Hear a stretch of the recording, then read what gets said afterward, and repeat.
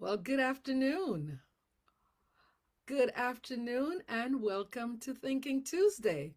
You know that if it's Tuesday and it's noon, then it's Thinking Tuesday. So, welcome to Thinking Tuesday. It's great to be here with you again today.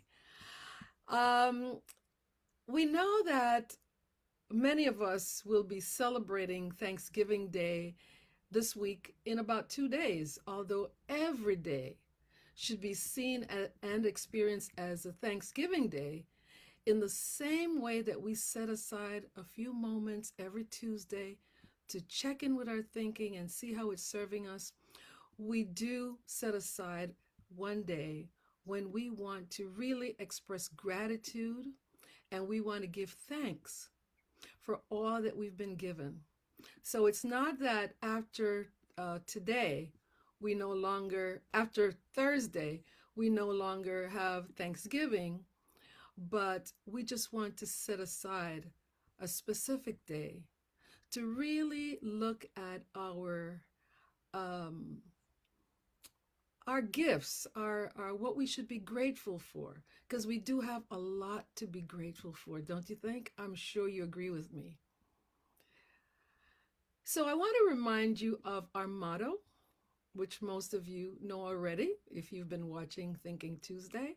But just for those who might be watching for the first time, our motto on Thinking Tuesday is your mind is a garden, your thoughts are the seeds. You can grow flowers or you can grow weeds. And what does that mean?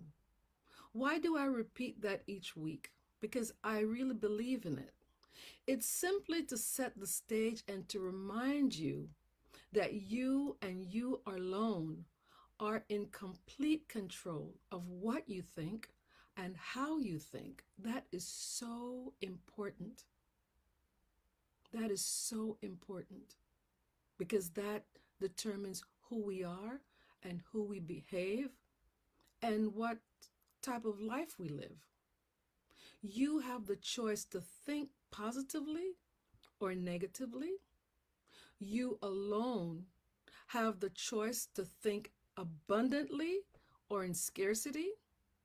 You alone have the choice to think expansively or limitingly. So that is completely under your control.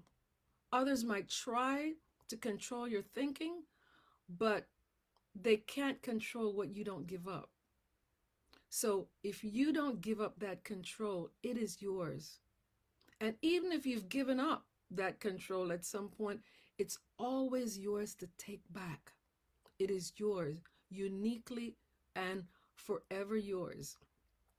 So as we approach Thanksgiving Day and we focus on what we're thankful for and what we're grateful for, this is the one thing that we should never forget to be thankful for. We should be thankful that we are created with limitless potential, and the potential begins with how we think. That is seminal to anything that we do. We are created, we're equipped with everything we need to be successful, depending on what success means for you, because we all have individual ideas of what or meanings of what success is for us. So whatever that means for you, but it all begins with how we think. That's the baseline. So I am grateful, and I'll share what I'm grateful for. There are many things. I know I'm not going to get through all of them. And even if I were to continue daily, I still will not be able to say all of them. But I am grateful and thankful for many things. But I am really thankful for having this opportunity every Tuesday. And on other days when you don't see me, when I'm working with my clients, I am really thankful for having the opportunity to grow and to help others to grow. I can't think of anything else that makes me so happy to grow myself and to help others to grow. Because just as I mention always at the end of my Thinking Tuesday messages, that when you find something valuable, you don't want to keep it for yourself, you want to share it. And that's how I feel about what I do as a coach and as a psychotherapist. Thinking Tuesday is one of the ways that I express my gratitude by sharing my knowledge, sharing my time, sharing my over 40 years of experience in helping others develop. I think about the meaning of and the wisdom of an old Vietnamese quote, which I find myself thinking about very often. And it says, when eating fruit, remember the one who planted the tree. That has to do with gratitude. And that's what we think about. That's what Thanksgiving is about. And like I said, every day should be Thanksgiving, but we set aside this one day. I thank my ancestors for their grit and their determination, despite the odds of everything that as a people we've gone through. Slavery, discrimination, the attempts to keep and put us in a box of limitation. And that's been done in so many different ways. But I thank my ancestors for their grit and their determination, because they knew that there was something better. They knew that they had more to give. And that's why they fought. I thank my parents, my grandparents. I thank my parents for their vision for a better life for their 6 children and the sacrifices that they made despite their limited material means. But my parents had a way of thinking that anything was possible. And that has nothing to do with your material means. It has to do with your thinking. Their spirit of gratitude and always thinking about what was possible contributed to how I see myself and how I have chosen to live my life, because I saw that modeled in them.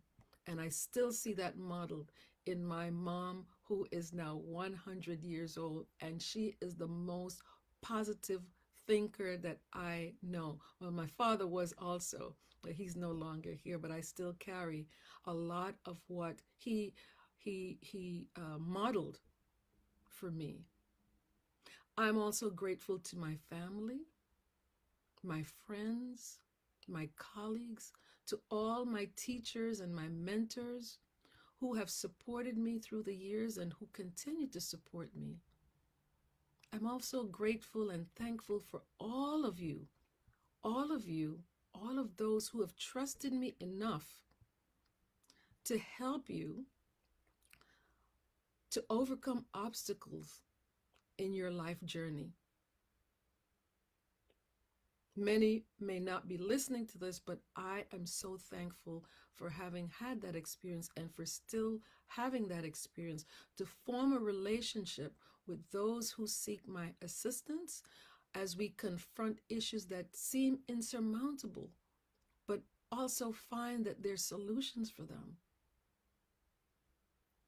Those who have entrusted me with their lives and with their lives' issues have been courageous enough to follow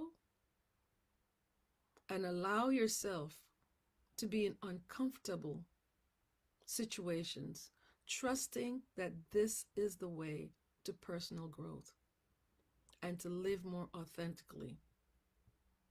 Running from problems don't make them go away. They just get embedded further, but they show up in so many different ways. So thank you for allowing me to help you become aware of those issues that have been keeping you stuck, that have not allowed you to get some of those dreams, to attain some of those dreams that you've been trying to attain, and to see you attain those dreams. Thank you for allowing me to help you with that work. As you grow, I have also grown, because this is a partnership Coaching and psychotherapy is not a journey of one, but a journey of two or more if I'm seeing you as a family or as a group. But it's a journey of at least one or two, not one, never one. It is a partnership, and I'm grateful and thankful every day that I get to engage with others in a very, very meaningful way, very productive and life-altering way. That means so much to me. But unfortunately, time does not allow for me to share all the ways in which I'm grateful and to name all to those who I'm grateful. So that is just a really tip, very, very, very, very tip of the iceberg. But today, as we approach Thanksgiving Day and beyond, I would encourage you to think about that Vietnamese quote. When eating fruit, remember the one who planted the tree. So, what fruit have you been eating today? What fruit have you been eating daily or over the years? And are you remembering who planted that tree? You are the beneficiary of those fruit that you've been eating. Are you remembering who planted the tree from which you're eating? Who has poured into your life? Who has uplifted you when you were about to give up? Who has shown you patience when you were not even patient with yourself or others? Who has believed in you when you didn't believe in yourself? Who has caused you to see opportunities where you only saw obstacles? Those are great fruit. Are you remembering who planted the tree from which you're eating? Whichever tree, whichever fruit you are eating from or have eaten from, show gratitude to those persons, family members, friends, teachers, colleagues, whomever who planted the tree.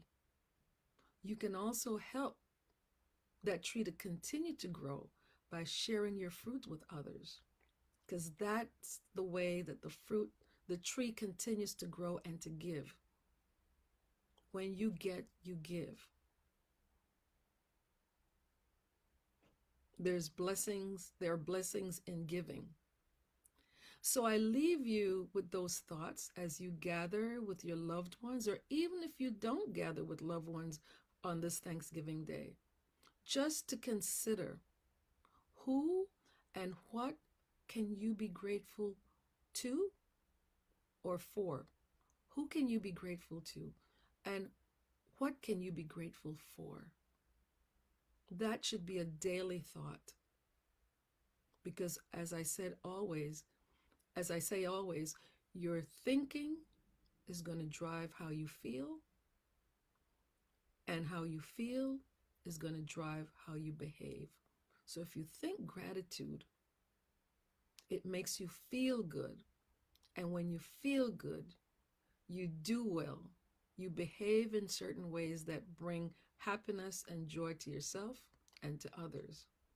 So continue to eat good fruit by thinking positively, because this is what this is all about, right?